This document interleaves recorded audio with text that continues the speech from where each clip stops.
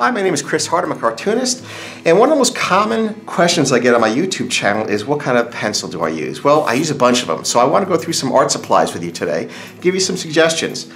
First, I use sometimes a colored pencil. This one is a Derwent Studio pencil.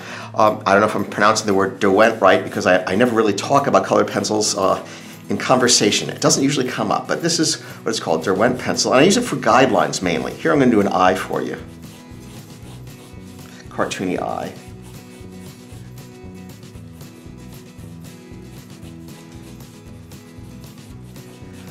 And just rough it out a little bit. Here's the nose, like so. I'll erase a little bit down here. And these don't erase that well. It's not really for erasing, it's for guidelines. That's just something to keep in mind. Now, once I finish with that, you could have, I go to a Statler pencil. This is an F. An F is sort of a light grade, but it makes a dark line too if you press hard. So it's good for shading and also for some detailed work. So it's sort of a hard lead. And here's where you can tell the grade, right up here. Here it says F. If you want to go a little softer, and softer means it's a harder, softer means it's darker. It makes a darker line, which is great, it feels good, but it doesn't erase as easily. So you make a trade-off. You have to be kind of sure you know what you're after.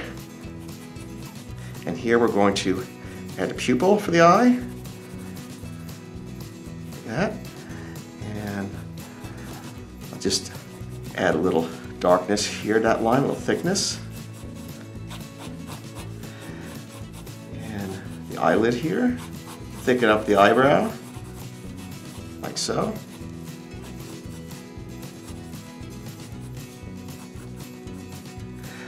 Now, if you really want to go crazy, you use this Derwent Studio Ivory Black colored pencil, and look how different it is. It goes really, really dark. I use these for demonstrations mainly, and sometimes I use it in my artwork also.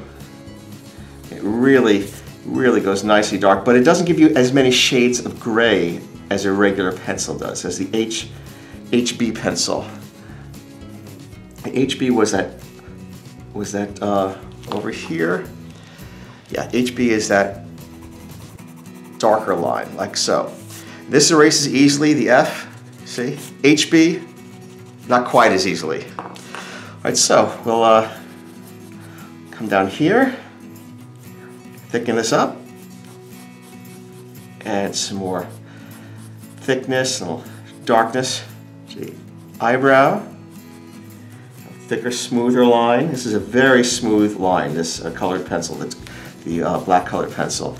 And now for here, we'll go back to that H pencil. Here's that, the F pencil, because it makes a nice shade of gray. The black really can't make that shade of gray, the black colored pencil. It just doesn't seem to work out like that, not for me at least. So we'll go here and color that in, like so.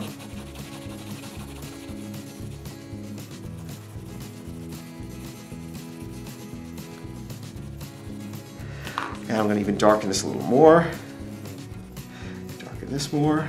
Add a little bit of shadow here.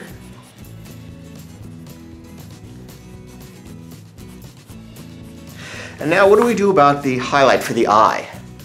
Well, we could try to erase and put a little highlight there, a little white area, but that gets very, very tedious. What I'm going to show you is we use a fine point brush. I like to use Pro White. You could use whatever is appropriate for you. A little dab of this. Instead of using it to correct drawings, you could also use it to add highlights. And I like to add a little highlight that crosses over from the pupil into the iris, like so. And then a small little dab right here, sort of at a diagonal, that's just inside the pupil. Now when you finish with that, you bring your water over. You have to do that right away, otherwise it'll dry and destroy your brush. Have a little paper towel to dry it on. Back in, close it up, and you are good to go. If you want to add a few little eyelashes at the bottom here, you do that too. Well, I hope that was helpful, and I'll see you next time. Thank you for visiting my YouTube channel, and I have new YouTube videos posted every Friday. I hope you'll join us. I hope you'll look out for it because we learn something new. We have some fun every week. Thanks. See you then.